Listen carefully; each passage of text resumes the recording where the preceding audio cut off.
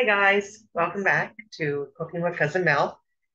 Um, Tonight I'm making, doing this one for my son, the uh, fry supreme from Taco Bell. So I got shoestring fries and I got hamburger. So I'm just going to, I'm just going to use half of this because I got another recipe that I'm making for you. So I'm just using half of the hamburger. Um, you're also going to need, I don't have green onion. So instead, I'm going to use a red pepper and a green pepper. And I got sour cream and the nacho sauce, the I think El Paso or Old Dutch. I'll have to look. Just one sec.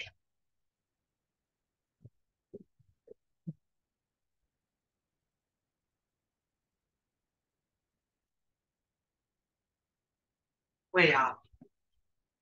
The Tostitos, and it's medium. So I'm going to use that. So what I'm going to start doing right now is I am going to fry up my meat. Because once that's fried up, it's going in the oven anyway, just to get warm again. So I want to get my hamburger done before I start doing my French fries. And like I said, the hamburger, once it's cooked, I can put it to the side and then just leave it on top of the fries. I was gonna make the wraps, but Walmart had a sale on these, so I I got these instead, and it's much quicker. And it comes with everything. So I'll get my hamburger started, and then I'll be back. We'll go from there. I just wanted to say too, if you wanted to add taco seasoning to your hamburger, you can. I just added salt and pepper. That's all I'm adding to mine. Um, but if, like I said, if you want to add some bit of spice to it, go right ahead. Just cutting up my green pepper here. I got my red pepper done, so I'm just cutting up. And like, or if I had green onion, it would have been good, but I'm just going with what I have on hand. So I'm heating up my grease now for my um heat up my grease for my French fries. And like I said, once it's all done, I'm just gonna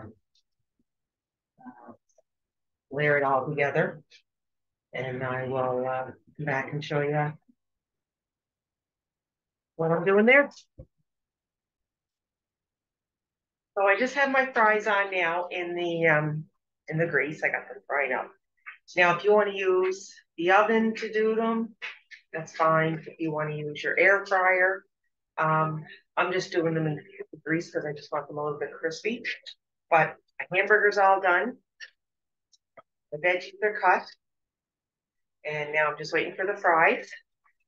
And when I'm getting ready to layer it on the pan, I'll come back on and layer it on the pan. I'm just going to put it in the oven just to kind of warm it up. And so we'll be right back. Also, too, guys, what I noticed is if you buy this, it's fine. But if you want to turn around and end up adding like sour cream on it and cheese on it, like please do make it your own. Um, I just realized it doesn't come with cheese. So we're probably going to add cheese on ours plus some sour cream. And so yeah, so I got that warming up now. That's all ready to go. I'm just waiting for my French fries and show you what to do. So I'm going to take the fries out in a minute. I just got a plate with some paper towel on it just to help catch some of the grease. And then I'm going to lay them in my pan. So I just wanted to keep you updated where I was at. So I'm going to take them out in a second and then I'll be right back. Okay, so I got them done. I'm gonna show you what I'm gonna do next. Put you down here. Hope you can see. So I'm just gonna take the fries, try and keep them in a line.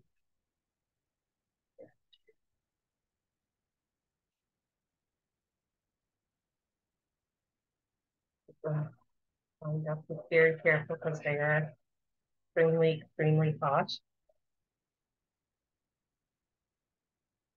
So I'm gonna take my hamburger. I'm gonna put my hamburger all over the top.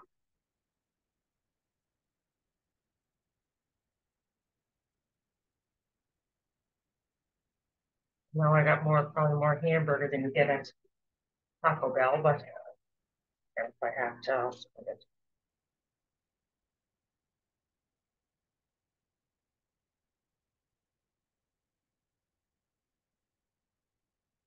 Okay.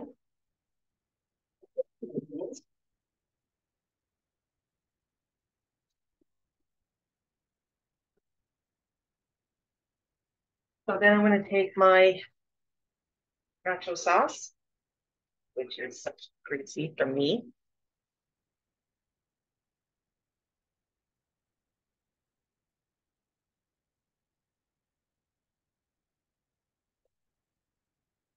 Then I'm going to pour that on the top.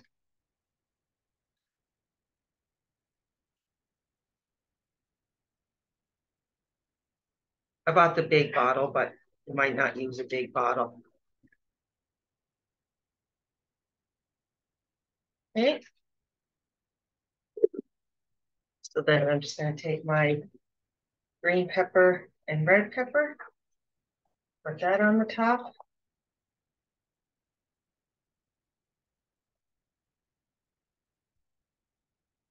Got to get our veggies in.